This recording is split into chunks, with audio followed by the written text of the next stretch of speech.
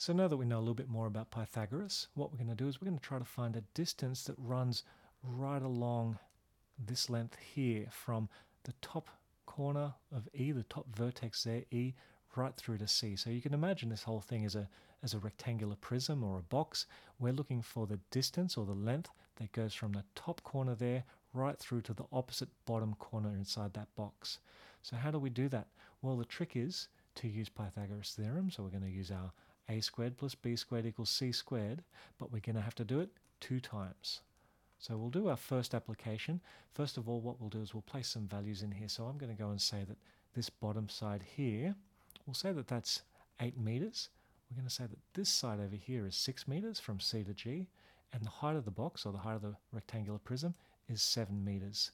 So where do we start? Well, we need our first application of Pythagoras' theorem. What I'll do is I'm going to go and look for a hypotenuse along the bottom.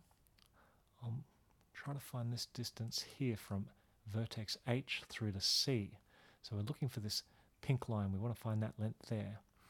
Now, you might not be able to see it, but just lying flat on the bottom of the box, we've now got ourselves a right angle triangle. It doesn't look like a right angle, but right in here is your right angle.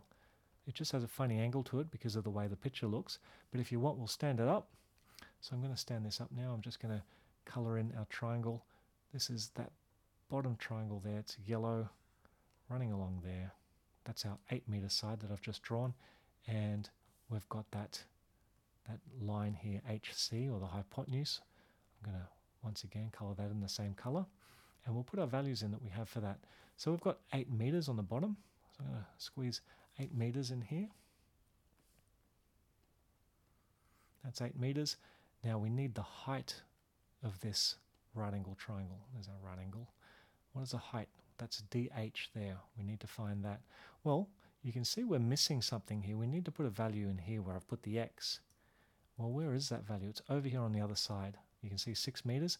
That 6 meters, if I put a line through there, is exactly the same distance over here, okay, because it's a prism. So we can put 6 meters here, and we can put 6 meters there. It's the same distance. And now we have to find the length of this line, okay, which will be HC. If I put H there, and there's C, we need to find that distance of HC. So we're going to use Pythagoras again. We've got a squared plus b squared equals c squared. They're the 2 short sides. We're going to square those values and add them together. What we end up with is 6 squared plus 8 squared. That's exactly the same question as our very first one that we actually looked at. We know that we're going to get 100 equals c squared, and then we have to square root it to get the value of c. And our value of C, even though I've called that bottom point C, don't get confused by that. That's just a vertex. It's just a name. The convention is that that's our C value there. So C squared is also known as, in this particular example, we're now calling it HC squared.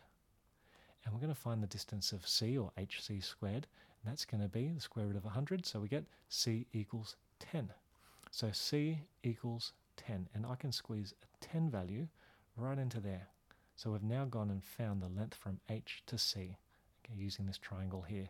So how can we use this 10 meters to try to figure out this blue line, the length of EC? Well, we've got 10 meters, and if you have a look inside this box now, what we've got is a triangle, a right angle triangle that's actually sort of tilted and facing towards us. The right angle is in here. I'm just colouring that in green now. There's our right angle, and this triangle is facing towards us. It's got a base length of 10 meters.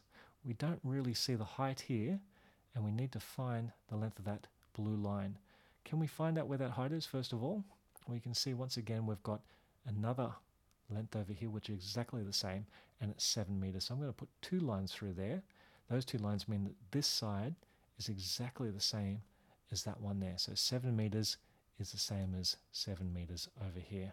So I'm going to use that, and once again we're going to draw another triangle.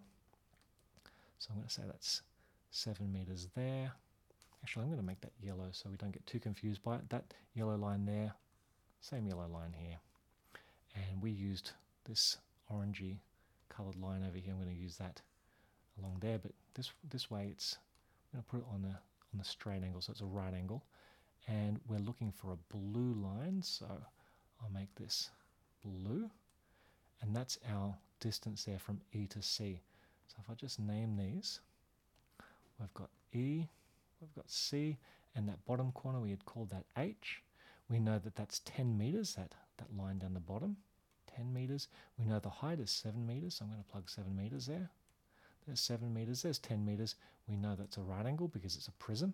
And now we just need to find the distance from E to C. That's going to give us that length along the inside of that box. So 7 squared plus 10 squared, just using Pythagoras again. That will give us the long side squared.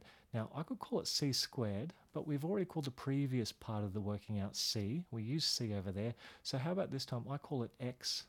Okay, just for something different. You can call it whatever you want. Just it's any letter for algebra, but we'll call it X squared.